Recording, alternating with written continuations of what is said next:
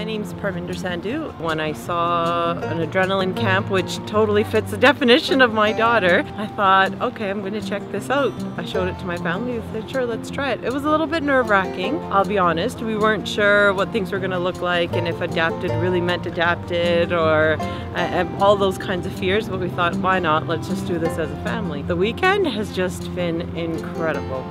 We started off with kayaking.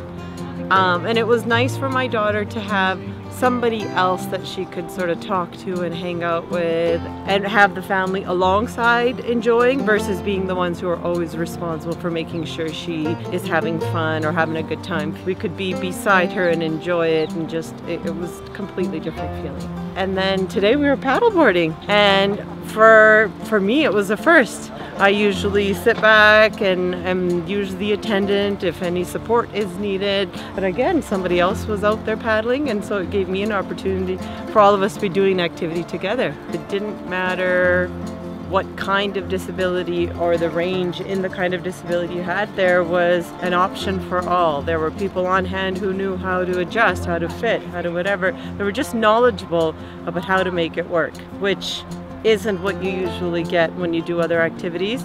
But for this, that's what we were surprised. Just ages, ranges of abilities, it didn't matter.